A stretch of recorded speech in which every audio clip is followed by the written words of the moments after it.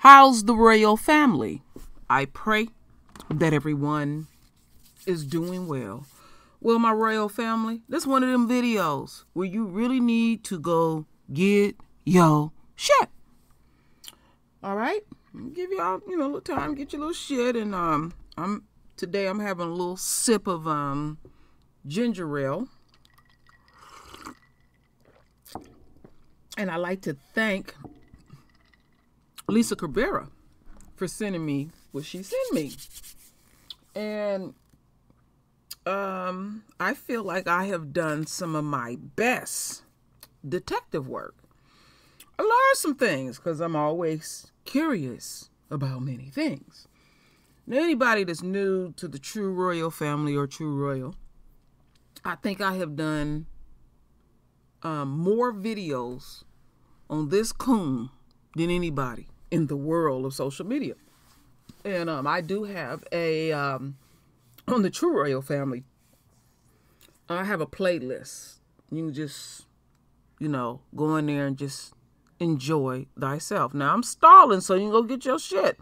That's why I be saying over here on my two channels here, you don't know what you're going to get. So it's good to have your shit on deck. But I give you enough stall time so you can put some ice on your drink or whatever and all that. Because, I'm taking a sip too. Quite interesting.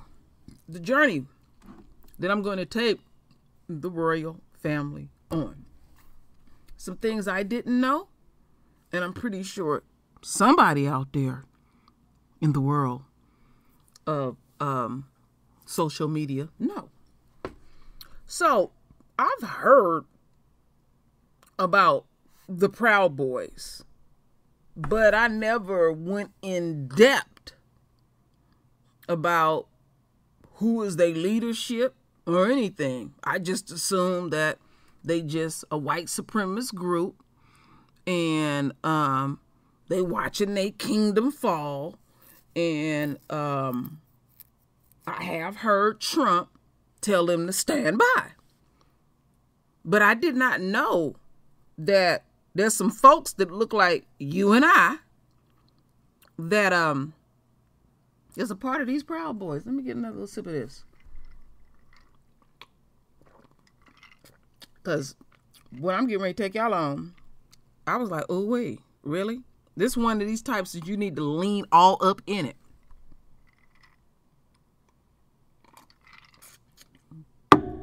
So, there's some things that happened the very next day after the election. And we know that Trump is all up in his feelings. Oh, Trump is all up in this because I put it all together, And his lapdog had no problem demonstrating his loyalty. Really. So, let's get into this first part of this video here. Okay, yeah, they got a little warning here, and just take it all in, all right? Reading what you're reading, too. Because I'm not reading nothing. I'm going to speak core. I know y'all saying, what is going on? Oh, yeah, and I do have a bonus video to my royal family. So let's listen to a little over 2 minutes of this stuff right here. Check it out.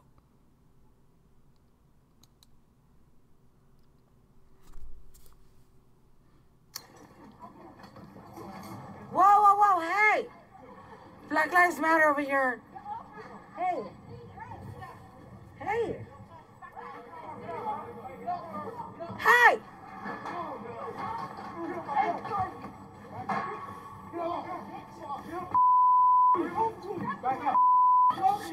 Gotta help him. I'm bleeding. I know, but you gotta help him. Y'all, we seen the people who stabbed me were not just Black Lives Matter kids. They are Black Lives Matter kids, yes. But listen to me. These kids came out to do one thing and one thing only. Destroy. let me tell you something right now. When we were walking, we were actually sitting on a stool, and we were listening to Trump make an announcement about voter fraud, okay? We seen a old white man across the street in a suit, and he looked like he had just came from an election event. And as he was walking, okay, we seen 3 young black kids walk up on him and start to taunt him. And what basically, they were not physically attacking him, but they were verbally, just basically they were about to attack him. Like literally, you guys, they were about to attack this man. So all of us see what's happening. We run over there to tell the kids to stop. Leave the boy alone.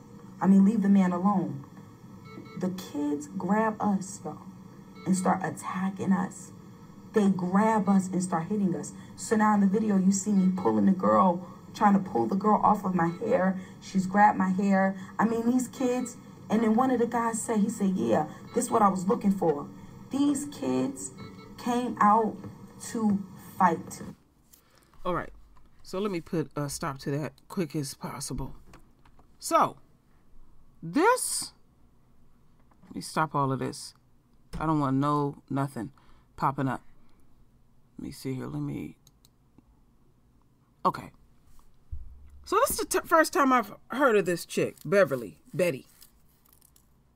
And when I was doing my research, she's one of their leaders, Proud Boys. I'm like, what the fuck? Then I find out, and I done forgot his name. This dude here, this black dude right here, y'all looking, I done forgot his name. He they leader too. And I'm like, damn. So, okay, she gets stabbed. And, and this happened in D.C. Where Trump getting ready to get kicked out, and keeping Trump in there for a reason, because I got a bonus video. So, there was a situation. And I'm like, okay, that's a twist. So you all up in this. So in here you can see a person can be heard crying, they stabbed Betty, referring to a pro-Trump. Okay. She's pro-Trump. Pro. Like I'm pro-black. Pro. Okay. Well, we got all kinds out here. So I'm like, damn. I done learned some things. So she's a big supporter of the Proud Boys, and they like her so much. So-called. So much. I done lost my way. Okay.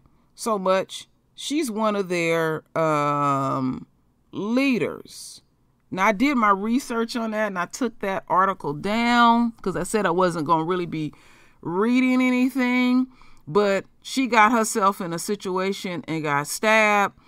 And here I go again, having to defend Black Lives Matter. Now, we know since Black Lives Matter first came out, this is the only thing that this ex-coon sheriff have harped on. Black Lives Matter is the most dangerous, violent group that ever hit the planet. They're not known for violence. They're not known for this at all. Now, keep on your frontal lobe that after the election, November 4th, that she got stabbed and some other folks got stabbed, and they are part of Proud Boys. Shit, I just thought it was just a bunch of white boys. You learn stuff.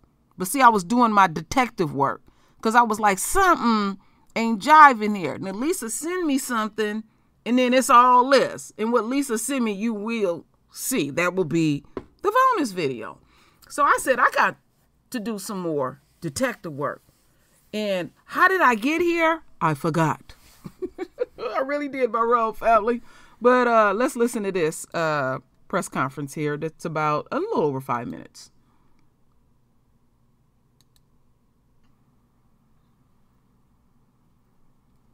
Okay, thank you, Mayor Bowser. I am Pete Newsham. I'm the Chief of Police for the Metropolitan Police Department. I was very pleased with the First Amendment assemblies that we had in the District of Columbia last night. They were largely peaceful in and around the White House. We did have a go-go truck that appeared on K Street for a period of time. Again, the folks that assembled around the go-go were peaceful. Around 11:30, between 11:30 and midnight, we had a group of about close to 200 that marched throughout the city. They were largely peaceful in their march. At the end, we had 4 arrests at around 5 o'clock in the vicinity of where the go-go truck was. We had 1 arrest for crossing a police line. At about 9:50 p.m., we had 2 arrests just outside of Lafayette Square. We had an assault with a dangerous weapon, a bat, and interfering with the police. That was all one incident where there was 2 arrests.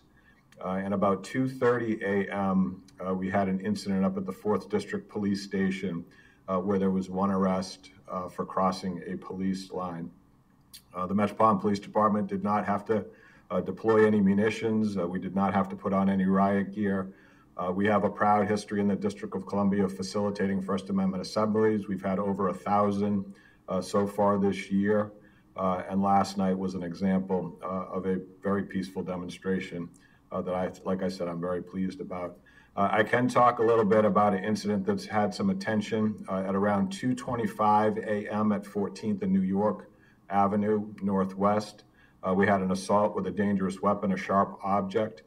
We had 3 victims in that case, 2 adult males and an adult female. They all suffered non-life-threatening injuries. They were taken to a local hospital, and we could take any questions that you all have. Sam. So Chief, what about this? What else can you tell us? It's been said that they were a Proud Boy. Is that? We don't know the affiliations of the suspects or the victims in this case, so that will be part of the investigation, because I think, as you know, if you assault someone because of their political affiliation, that would be a hate crime. Okay. So you're investigating it on that basis? We don't know. We don't have a motive at this point. It's much too early in the investigation. Question. So, Chief, could I just follow up on that? So, do you have any suspects, or do you have photos or anything you're releasing as far as? There is video, so we're trying to put together a flyer right now with the clearest images of some folks that were involved. So as soon as we have that, we'll get that out. And so the video, you clearly hear the victims calling the suspects Black Lives Matter. That's how they're referring to them in their video and their subsequent videos from the hospital. At some point last night, someone from your department told our news desk that in fact these were members of Proud Boy who said they were attacked by Black Lives Matter. So somebody told your... Yeah, the only thing I will say about that, you know, at 2:30 in the morning when our officers are trying to gather information on the scene, that information is preliminary in nature, and oftentimes, unfortunately, it changes. So all I can say is, after more extensive investigation with the victims of the crime, we don't know who they were affiliated with. And my last on this, are the victims cooperating with you? Have you interviewed them? And oh yeah, we were able to interview the victims at the hospital. They've been very cooperative. Thank you. Yep. Chief, just one quick question. Sorry about keep coming back and forth. That's okay. I didn't go that far. A lot of the organizers, they're saying that last night was literally day 1 of a week-long set of demonstrations. We saw last night tensions got a little high. There's a possibility that tensions can reach that level, if not exceed it, in the next few days. What's the department, what is the city doing to make sure that they quell any potential acts of violence or what have you moving forward? Well, you know, I was around a lot of the activity last night, and I didn't feel like tensions were high. We had a couple of minor incidents that we were able to take care of relatively quickly. So our message is going to continue to be what it always is. You know, if you want to come out and you want to exercise your First Amendment right, Washington, D.C. is the place to be. We welcome you. If you want to come out here and you want to break the law, unfortunately, we have a responsibility to ensure that doesn't happen, and we will take you into custody. So can we ask about plans for tonight? Are parking restrictions, road closures? Sure, the parking restrictions will be the same as when we began yesterday. So that's primarily north of H Street up to about K Street from 15th to 17th Street. That's all right. Parking restrictions. We don't have any intention. Okay, so let's keep in mind this incident. In fact, I'll replay it to refresh your memory. It ain't that long.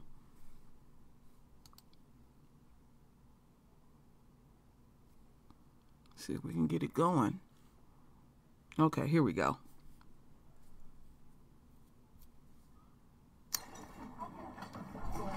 Whoa, whoa, whoa. Hey! Black Lives Matter over here. Hey. Okay, you catch that? Sound like some drunk ass white woman say Black Lives Matter. Pick up on that. Now, we heard that in the news conference. Okay? Press conference. Let's continue on. Hey! Hey!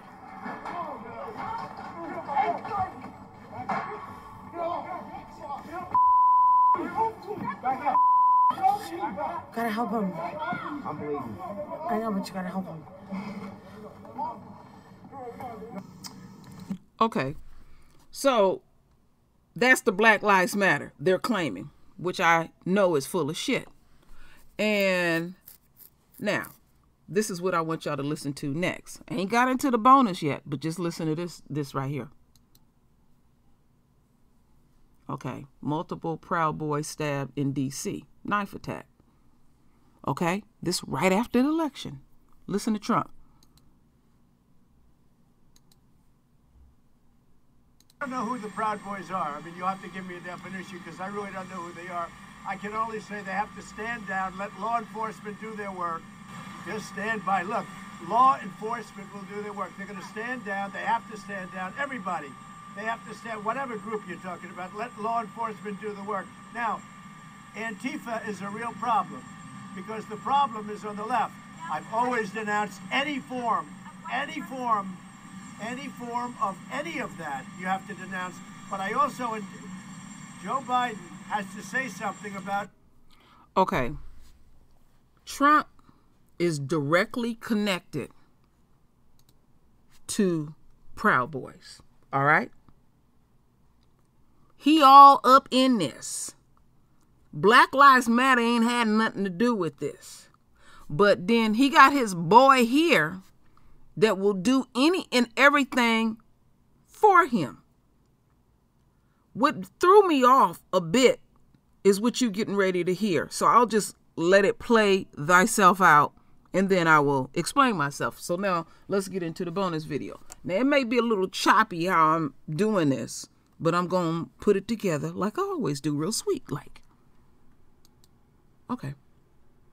So, at Trump rally, former sheriff calls for Proud Boy chapter in Wisconsin. So, the ex-sheriff goes to Wisconsin at this rally in Wisconsin, but the incident happened in D.C. That's the part that's throwing me off. But anyhow, Trump, now this is on the 16th. What happened was on the 4th. Now we up to the present. Trump is making direct calls. He keeps saying stand by. Stand by. He being on call. We know what time it is with him.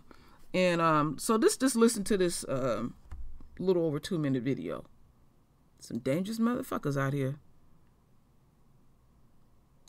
That they issued Serb Hall 4 citations at $500 each for violating capacity limits, social distancing, and mask rules. But right before the rally shut down, we need Proud Boys. All right? That's coming out of Clarke's mouth. Former Sheriff David Clarke took the podium. At a Defend Your Vote rally in Milwaukee Saturday, Trump supporters filled the parking lot outside Serb Hall.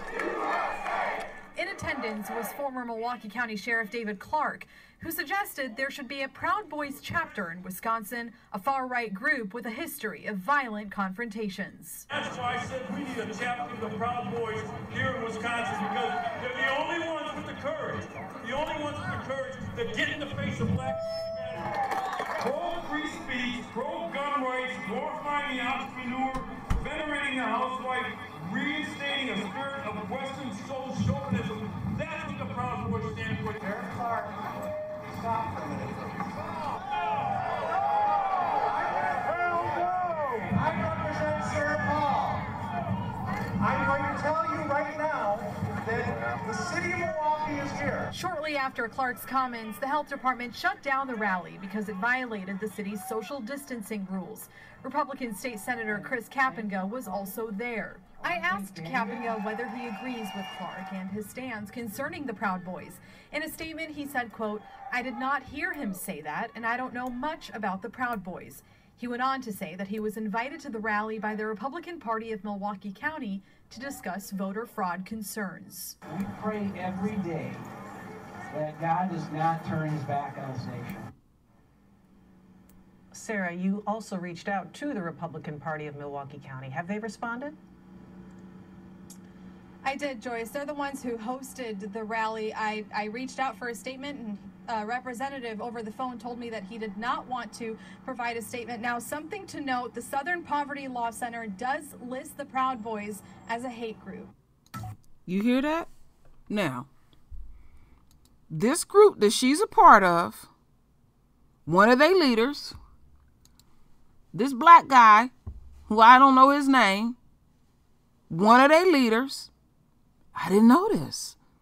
I just figured it was just a bunch of white folks. But you see how dangerous this is? And see what Trump did was he made a call to Clarke, and he was in his feelings because his supporters, 3 of them got stabbed. All right. And I guess, or I'm assuming, whoever was filming it, anytime you see anything go down with the Proud Boys, if they getting their ass whooped, just holler Black Lives Matter. Because we don't know if it was Black Lives Matter. And they're not known for that, And I'm not even a supporter of Black Lives Matter. But I've had to defend Black Lives Matter and everything. But back here to this motherfucker. Dangerous. See, we got our own out here. Look like you and I. Now, you would look at this sister. She decent looking sister. What are you doing? What the fuck are you doing? What the fuck are you on? You up here trying to uphold white supremacy? They system is dying before their eyes, and you willing to die? You willing to get stabbed? You feel like you're a part of something? You feel like you're a part of something for these redneck motherfuckers and stuff? And then he and his feelings, because he didn't, got fired essentially, and telling folks to stand by. So what Trump is doing is he, I would call him a shot caller. He do things for them, and speaking cold when he's speaking. Now, he don't want to speak to nobody, but lo and behold, he spoke November 4th about this incident. You ain't the president no more, but you more concerned about this. And then you play like you don't know who the fuck that is. Trump is full of shit. This is a dangerous game they playing. But we need to know these things, my royal family. We need to know these things. Please, all my videos, share them. Anything that you know, send me a link. I'll put out my email. I'm going to do my detective work. Isn't that ironic? Lisa sends me this because she know that 9 times out of 10, if I see anything about this ex-ass sheriff who basically left a trail of shit where he was the sheriff at, then he comes back in town and leave another trail of shit. He a shit starter, And did you notice folks ain't out there wearing their masks and, and I'm a supporter of all of that. If you don't want to wear your mask and all that kind of stuff and you on that death wish, I fully support you for being foolish. But Trump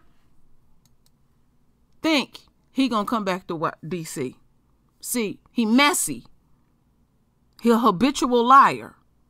He don't give a damn about those 70, I think over 70 million people voted for him. That's a lot of people. He playing these little chinchy ass games. And then you got deranged motherfuckers like her, messed up in the mind. This is another Candace Owens type. Just fucked up in their head. And they willing to die and uphold this. These hillbillies, hicks, or whatever you want to call them, subhumans will kill you. I keep telling folks how extremely dangerous they will continue to be as they watch their kingdom fall before their eyes. And then you got Mr. Coon, Super Coon, who proudly come out and uphold and tell them what their rights is and what they can do. And he fully support bigots and racists and all of this kind of stuff. I said, wow, this is what it led me to, my royal family. So I said, I'm going to present it to the royal family. It ain't really nothing I can read because you could just put two and two together. You know, they had a press conference about it and all of that, you know. So it is what it is, my royal family. So I just wanted to share this. And then I want you to do this. I want you to render your voice with your beautiful divine words. And as always, my royal family, I thank you for your love. And I thank you for your support. And with that said, Ashe.